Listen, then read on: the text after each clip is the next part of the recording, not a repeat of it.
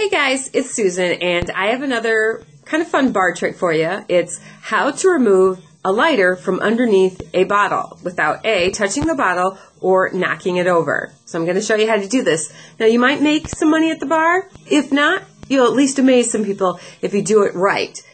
Basically, you got to get your fingers in front of it, and you make almost like you're doing a goalpost, and you got to drag back in a sharp, quick motion to drop this bottle down onto the table off the lighter. Now make sure your elbows aren't on the table. Make sure not to shake the table or the bar wherever you're doing this at. Otherwise that will affect it. So let's try it. Oh, look at that. It's wobbling, but it's not falling. So there you go.